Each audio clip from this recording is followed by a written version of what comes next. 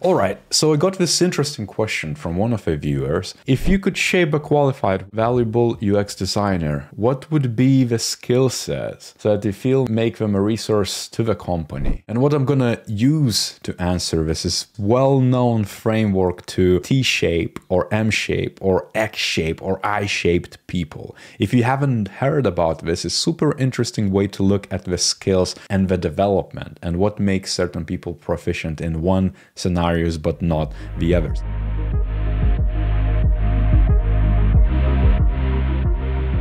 It was first introduced by McKinsey & Company in her consulting efforts, but it was popularized by IDEO's Tim Brown and David Guest. So the basic premise to put people in these shapes is to understand exactly how deep or how broad is their expertise. If we would draw out a T on the screen, you're going to see that the top bit is the cross-discipline expertise. And the arrow down, making that base of the T, is the deep discipline expertise. This would make it a T-shaped skills. And for example, if you would be a generalist in end-to-end UX, you would know specific skill sets in research and design and prototyping and UIs and visual design and let's say hardware and signage and service design and everything in between.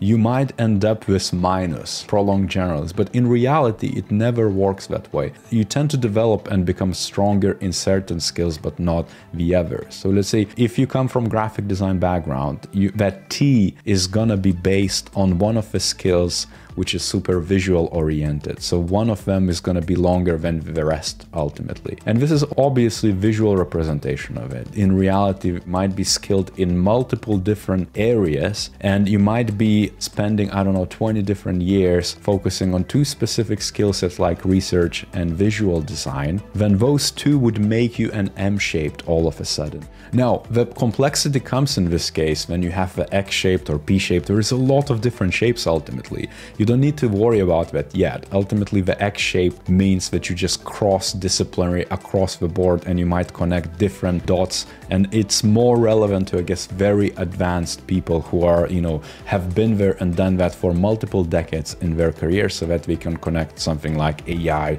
and experience design, be a thought leader, so to speak, in their areas of expertise. These things tend to morph, but let's say if Nicholas, our viewer who asked that question, would be a T-shaped individual at the junior level, this is how his skills could look like.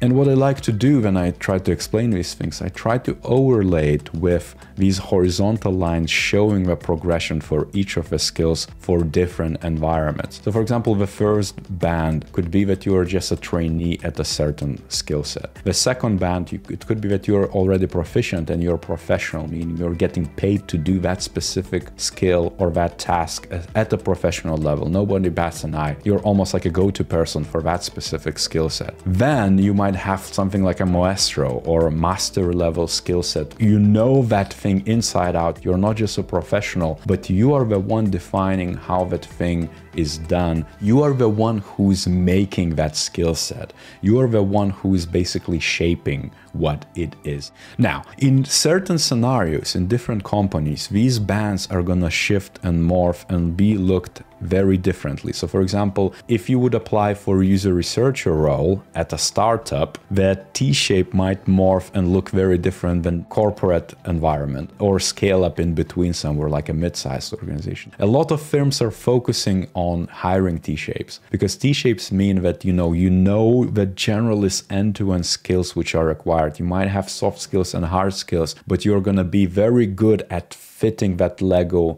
that missing gap in the actual organization of that specific skill, because we might be lacking something like a user researcher and your T is so strong on the user research that you can pull that card and slot in and say, this is what I can add to your organization. And so, for example, right off the bat, if you just had a few months of experience and you already filled in that generalist band of different skill sets, now you need to hone some sort of skills like, for example, user research would be definitely one. one. Information architecture would be another one to focus on. Product design and maybe prototyping, interaction design, the visual side of it would be another one. So maybe 3 areas which you must kind of hone and focus. Naturally, if you focus on one, you cannot spend as much time on the other one. So your, again, T expands on the specific side. And if you overlap that with your regional needs, for example, if you are going to be in developing tech industries and developing tech world, there is a massive need for UX, UI designers. What does that mean? The bias is going to be for the UI and product design instead of user research. Therefore, the logical step for you to be to evolve that T with the UI design bias.